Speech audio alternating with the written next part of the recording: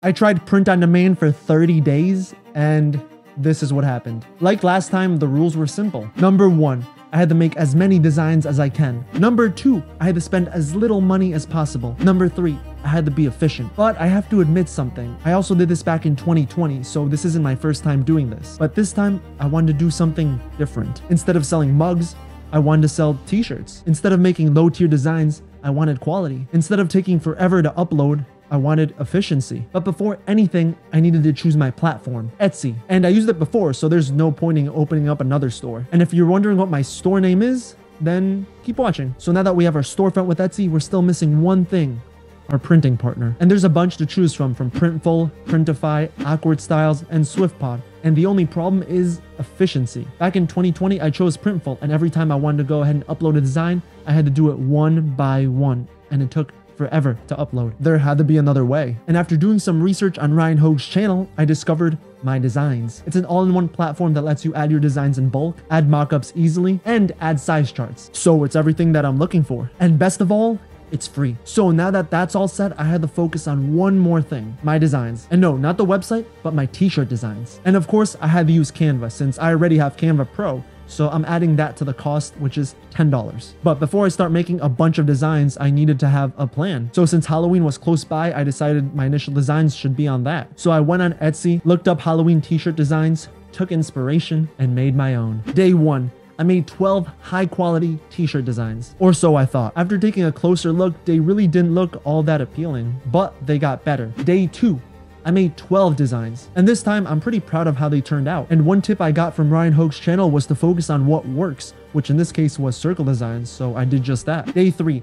I made 13 designs. And I know this is getting repetitive, but just wait because things are about to change. And I was so proud about these designs that I showed my little brother and he ended up wanting a t-shirt. Specifically this one, and I think we know why. I even experimented with a fall theme and threw out random designs like this cool gamer pumpkin. I thought this would appeal to the young crowd, but I was wrong because I ended up selling 0. So I had to do something differently. Day 4. I made 11 designs. And remember when I said I needed to do something differently? Well, I doubled down and ended up making even more Halloween designs. And the reason being is because Halloween was literally just 6 weeks away, so I figured I might as well go all in. And it was only a matter of time before the sales and the money started rolling in. Day 5, I made 10 designs. And this time I actually did something differently. Coffee. Now I know what you're thinking. Well, actually I don't, but what I do know is that coffee sells because people love coffee. So I figured this is what's going to take my store to the next level. I mean, look at these designs. Who wouldn't want to buy these? Especially this one. And you want to know what happened?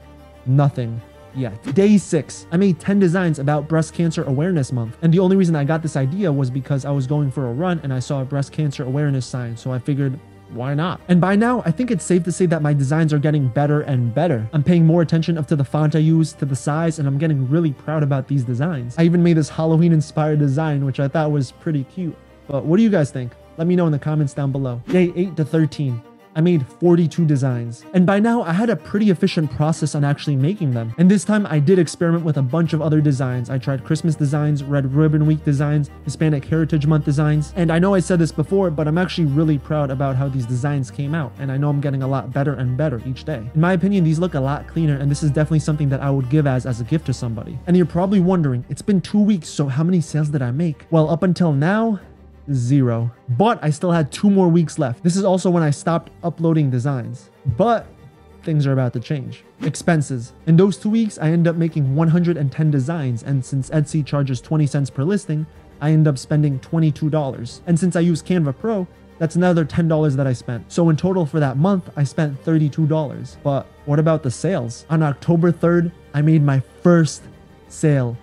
$22.99. Yes. And surprisingly, it was from one of my Red Ribbon Week t-shirts. And that's it. I even gave it more time to see if Halloween t-shirts would sell. Then a week passed, then 2, and then 3, but still nothing. So all in all, that one sale netted me $12.67 profit for a t-shirt, which honestly isn't bad profit margin. But after taking the initial expenses into account of $32, I lost $19.33, which puts me at a negative 60.4% ROI. What could have I done differently? I think I could have uploaded more designs. I was pretty consistent at first, but then I switched focus and I stopped creating. I could have done promotion, and I'm not talking about paid advertising, but instead free organic methods like TikTok or YouTube Shorts. I also could have reached out to influencers, and I was actually thinking of doing this early on, but the point of it was to spend as little as possible, so I didn't want to sink in some initial cost to that.